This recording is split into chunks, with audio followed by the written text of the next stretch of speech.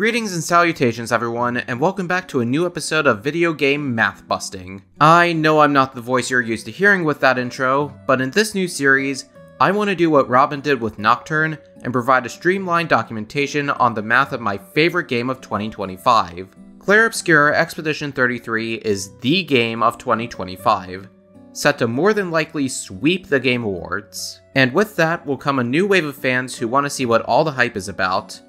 And I bet a good 5% of them will want to know how much damage they're actually doing. Well, luckily, I'm here to provide all the answers, combining my own research with a variety of documents found by the community into one easily digestible series. So with that said, let's take a deep dive into the math of Clair Obscur Expedition 33.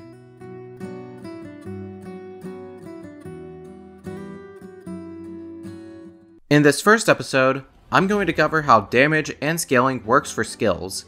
The next episode will cover secondary damage sources like burn and parry, and then future episodes will cover damage taken, speed, and crit rate, so look forward to those when they drop. But unlike the games I typically cover, the formulas in Expedition 33 are mostly straightforward. But they do have their own intricacies that made them really fun to discover. To show exactly what I mean, let's begin with the common starting point for damage, the base attack, which will always be equal to whatever value the might stat is. So for example, if might is set to 100, then my base attack will deal 100 damage, regardless of level or enemy, which effectively means that leveling up only has a minimal impact on your overall damage. As shown in this comparison, might will cap out at 1347 damage at level 99 across all characters. However, when stats are set to base like I have here, notice that might still has some variance. That variance comes from the current weapon's attack power.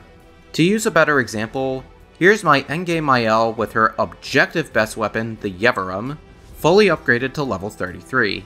Yevarum has S-class scaling in defense and A-class scaling in agility, and thanks to this handy-dandy guide made by YouTuber Ravensblade, we see that S-rank scaling gets a 99% damage increase, and A-rank scaling gains a 63% damage increase.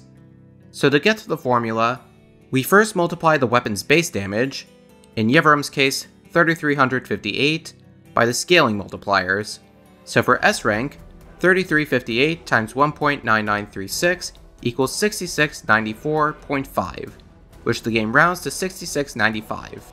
And for A-rank, 3358 times 1.6342 equals 5481.5, which the game should round up given the previous example, but doesn't. Yeah, the game is really inconsistent with what to round and what not to round, so I'd just say go off whatever the screen says it is. Then we take the new numbers and subtract it by the base damage. So 6695 minus 3358 equals 3337. And 5481 minus 3358 equals 2123. These are the numbers that you'll see on the weapon select menu once you allocate stat points to them. Also worth noting that the game does not take pictos into account when calculating the formula, so you can't crank the numbers up to insane degrees with them. But anyway, the final weapon total is then calculated by adding the weapon's base power with the two scaling values. So 3358 plus 3337 plus 2123 equals 8818. But that's just taking scaling into account. Level 99 gives a total of 297 stat points. That's 3 sets of 99 points. That should optimally go into whatever two stats your weapon scales off of, and might. But let me tell you, might throws a wrench into the entire formula. See, putting 99 points into might has two effects. Raising the might stat by 156, don't ask why specifically 156, and multiplying the base weapon damage by what should be 50%. I say should, because multiplying 3358 by 1.5 gives us 5037. However, the number that displays in-game is 5026. 11 points lower than what the value should be. To rationalize what I was seeing, I decided to test another weapon. So I reset my Verso and gave him Samoso, his best weapon by the way. leveling up just might raises the weapon's damage to 4832, when it should be 10 points higher at 4842 when multiplied by 1.5. Essentially the exact same discrepancy. From that point, I spent hours banging my head against the wall to try and rationalize what I was seeing. After going at it for a while, I decided to look back at Ravensblade's video, and what I found afterwards shocked me to my very core. I wanted to know the exact factor of difference between the 50% multiplier and what the game displayed. So using Samoso as that example, I did 4842 minus 4832, which equals 10, and then did 10 divided by 4842 to equal 0.00206, rounding up to 0.002. Then doing 1 minus 0.002 gave a multiplier of 0.998. An interesting discovery for sure, but to see if this holds weight, I tested it with Yevarum and found that 5037 minus 5026 equals 11, and then 11 divided by 5037 equals 0.00218. 0.002. Oh my god. Yes, after testing this against Lune's Coralin, Ciel's Lithison, and Monoka's Joyaro, the exact same variation of 0.002 came up, meaning that while a maxed out weapon is multiplied by 50%, they are also silently nerfed by 0.2%, or times 0.998. 0.998. This number has haunted me ever since I found this out. It kept me up the night I discovered it because, like, how could this happen? The formula was so simple, and it's not like the extra damage would have changed the final number too much. This has to be an error. I just have to refuse it's intentional. It's just so...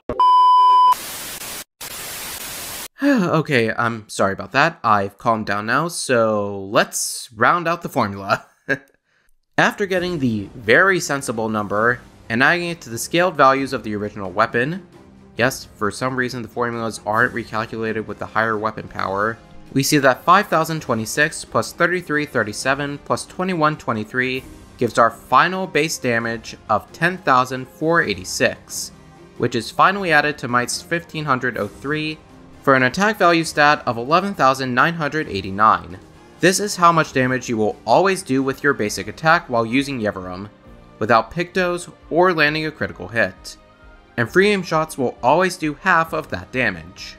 And speaking of which, let's now move into the second part of this video, where we discuss how to maximize your damage using Pictos and Lumina.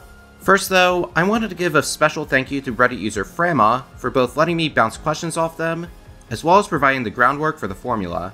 And also a very special thank you to both Robin and Queen Akaya for helping me stress test and fine-tune the formula. None of the following section would have been possible without your support. But as for that formula, it essentially boils down to one giant multiplication problem. And when I say giant, I mean... Yeah, I know this looks a bit daunting and also messy, but by breaking it down section by section, you should see it's actually not that bad. Oh, and for stress testing, I'll be using my New Game Plus 2 Mael with Yevarum and her third gradient skill, Gommage. But starting from the top, attack power is what we just spent the past insert timestamp here of the video going over, so that's an easy 11,989. That number is then multiplied by the skill's individual multiplier. Every skill in the game has a different value that is multiplied by the attack power. The spreadsheet in the description has a list of every single skill multiplier in the game, as they relate to each character. But for our example, Gommage is times 50, so that is exactly what we'll use. Well, that's what I would say if it weren't for perfect QTEs. Yeah, you know, quick time events? Yeah, getting a perfect QTE will increase damage by an additive 20% per QTE. This number stacks multiplicatively with the skill multiplier. And since Gommage has a really easy QTE, that's 50 times 1.2, which equals 60. Combined with 11,989, we'll round this part of the formula to 719,340. absolutely insane damage without any Pictos or Lumina. And speaking of which, that's the next part of the formula, and they're split into two sections, multiplicative and additive buffs. And unfortunately, the game doesn't make it clear which is which. Luckily, Frama came to the rescue and outlined them all here. The link to the spreadsheet will once again be in the description, but essentially, if a Picto or Lumina says increased damage, it's additive, else it's multiplicative. The first Picto section is the product of all multiplicative buffs, so for this example, we'll be using 3. At Death's Door, since I run a low HP build, Solo Fighter because I almost always run solo, and Glass Cannon since I'm aiming not to get hit. So that's 1.5 times 1.5 times 1.25, which equals 2.8125. Then for the additive section, it's 1 plus the sum of every additive buff. For this example, we'll be using the following Pictos: Burn Affinity, Confident Fighter, Gradient Fighter, Inverted Affinity, Powerful Shield with 9 shields, Stun Boost, Tainted with 1 status effect, and Warming Up after 2 turns. Also for demonstration purposes, I included Immaculate and Shield Affinity, but I don't typically run these two because I like both consistency and immortality. But added all together, that gives us a total of 4.35. After Pictos, there's also additional modifiers that can increase damage, most of which are applicable here. Critical hits increase damage by 50%, something we can guarantee with the Lumina Last Stand Critical. Hitting an enemy weakness also increases damage by 50%. However, hitting a resistance lowers it by 50%. But given that Gomage is Void Element, basically Almighty from Shin Megami Tensei and Persona, we never have to worry about it getting resisted, so our damage is constant. However, one quick thing to note is that the super boss fight against Painted Clay sees her weak to void damage, so she is the only enemy who this would be applicable to. Unfortunately, Painted Clay is the only super boss you can't refight, and since I already beat her on this cycle, I can't use her as my test dummy. I guess her boyfriend will do. When a target is stunned, the damage they take is increased by 20%, although the Stun Boost Picto is applied in that section. The Mark status effect also increases damage by 50% for 1 attack, or 2 with double mark. And we can use Breaking Mark, Marking Shots, and Stay Mark to near guarantee it. Then finally for this section is the attack and defense modifiers, which are your standard RPG buffs and debuffs. In our case, we'll be using Greater Powerful and Greater Defenseless for a 40% increase each. And yes, despite the greater variance made only possible through Pictos, they're applied in this part of the formula, since the description clearly states that they're added to the powerful and defenseless multipliers. Lastly are any special conditions a character might have. This specifically refers to the damage boost from Mael's stances, Verso's Perfection, and Ciel's Twilight State. Since we're using Mael, we obviously want to be in Virtuose stance, so that's a big fat ×3 to the entire formula. Oh, and one last thing to mention, number of hits just refers to how many hits the attack does. But since Gomage is only 1 hit, that value remains unused.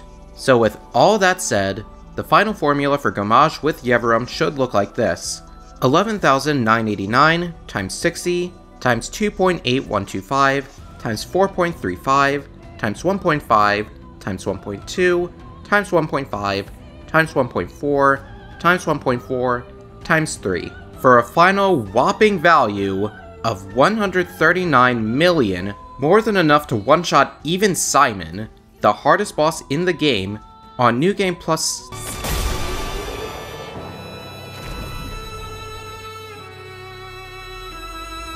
This broke me. I had no idea what I did wrong. I labbed everything out perfectly, I checked the numbers so many times, and yet the damage was way higher than I calculated. I kid you not, Robin, Akaya, and I literally spent days going back and forth in DMs trying to figure out why the math was so off, despite everything looking so straightforward. But after much back and forth, we narrowed it down to 2 important details. The first, and easiest to explain, is a little hidden multiplier we collectively dubbed the Jennifer English buff. Named as such because Jennifer English, Mael's voice actress, said on one of her live streams that she asked the game's director to make Mael more overpowered. And I can only assume this is what they did in response. We discovered that certain weapons in the game have their attack power increased by most commonly 10%, or some other multiplier, and this buff almost exclusively applies to Mael. Specifically, the following weapons have their attack power increased by 10%. Chantium, Cesium, Stalum, Volsterum, Yeverum, Securum, Melorum, and Ciel's Algoron. See, I told you it wasn't just Mael.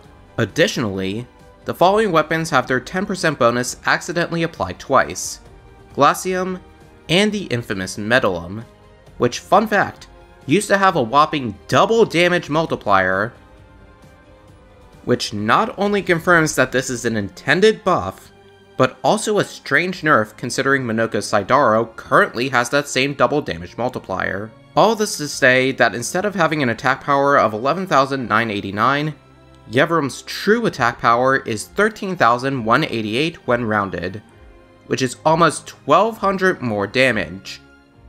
But wait, there's more.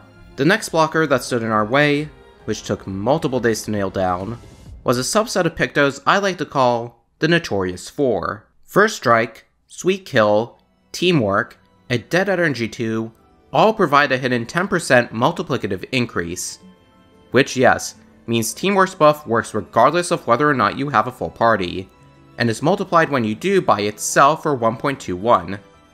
But we don't have to worry about that. At first I thought these were all multiplicative buffs, so I put them with the Pictos, but no matter what I, Robin, or Akaya tried, nothing worked. All our numbers were either just slightly lower, or in some cases higher than what the game was telling us. It was only after hours of labbing did I think of something. What if it's applied to attack power instead? So given this, I did 11,989 times 1.1 raised to the power of 5 for simplicity's sake, which gave me a total attack power of 19,308, or 19,309 when scaled up. Yeah, rounding is really inconsistent, like I said. And after putting this number in, this happened.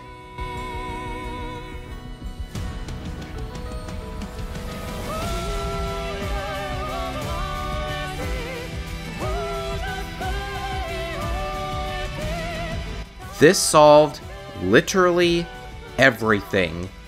Every problem we tried as an example was now hitting the mark. So it's safe to say that we finally, definitively, cracked the damage formula for Clair Obscur Expedition 33. And with that, I want to thank you all for watching, and if you like what you saw here, consider liking, commenting, and subscribing to help build a community, and also hype up this video so it gets boosted in the algorithm. Until next time, this is Jaffinator, signing off.